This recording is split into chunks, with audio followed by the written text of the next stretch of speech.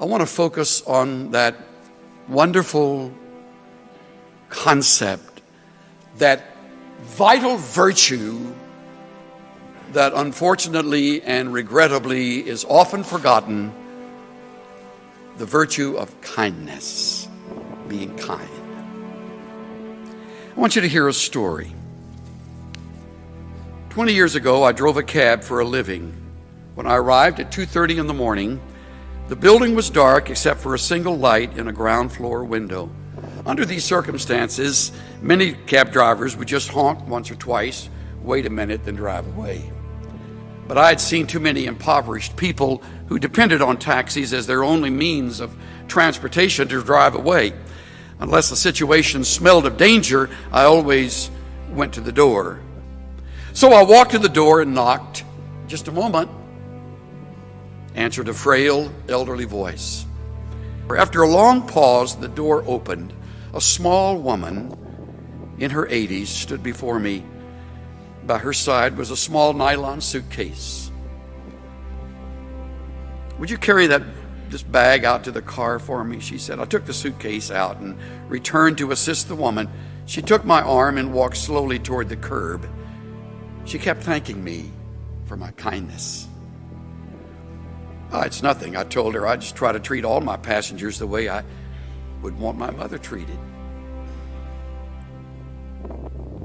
When we got in the cab, she gave me an address. Then she said, "Oh, by the way, could you drive through downtown? It's not the shortest way." "Oh, I don't mind. I'm in no hurry. I'm on my way to a hospice." I looked in the rearview mirror and her eyes were glistening. I don't have any family left," she said, almost to herself. "The doctor says I don't have very long." I quietly reached over and shut off the meter. "What route would you like me to take?" For the next 2 hours, we drove all around the city. She showed me the building where she had once worked as an elevator operator. We drove through the neighborhood where she and her husband had lived when they were newlyweds. She had me pull up in front of a furniture warehouse that had once been a ballroom where she had gone dancing as a girl. Sometimes she'd ask me to slow down in front of a particular building or corner. She would sit staring into the darkness, saying nothing. As the first hint of sun was creasing the horizon, she suddenly said, "Okay, I'm ready. Let's go now."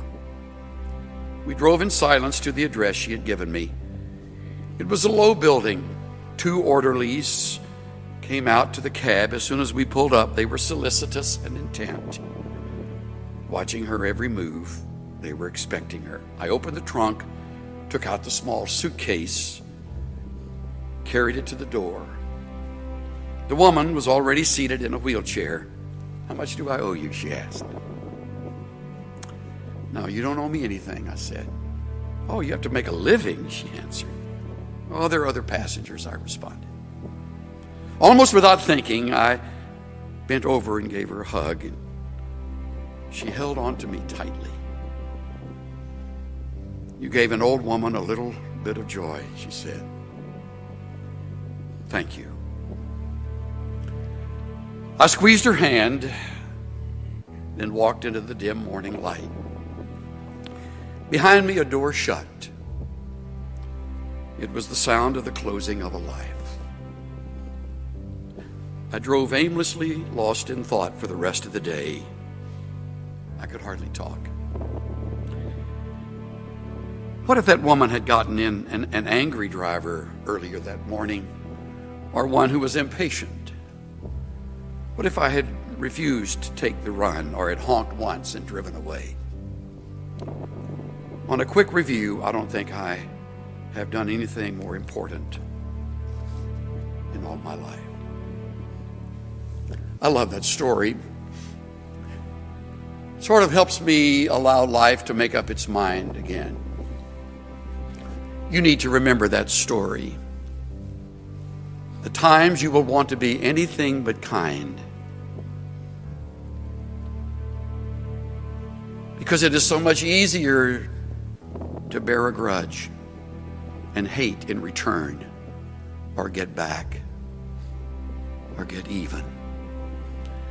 Hate destroys the vessel it's kept in. Revenge never healed a wound.